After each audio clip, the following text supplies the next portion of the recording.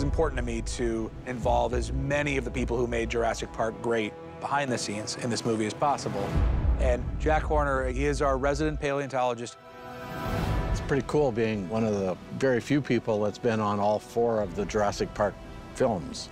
He brings the credibility that we need to the story and really makes sure that it's scientifically correct. We have a number of dinosaurs in Jurassic World.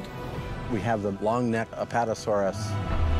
We have the Dimorphodons and the Pteranodons, which are flying reptiles. And for the first time, we have the gigantic Mosasaurus.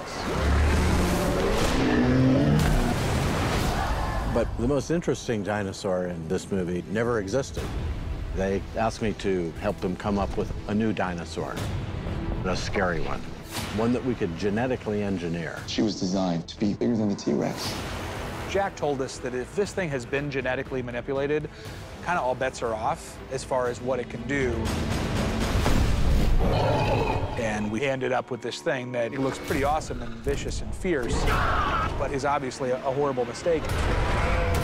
We have an asset out of containment.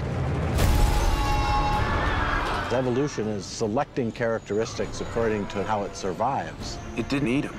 It's killing for sport. And we can override that. That thing is a killing machine. And it will not stop. To me, there's an aesthetic and also a spirit that guys like Jack infused in this movie. That was awesome. For me, Jurassic World is fulfillment of this thing that we've dreamed about having since 1993. We finally have a real dinosaur park.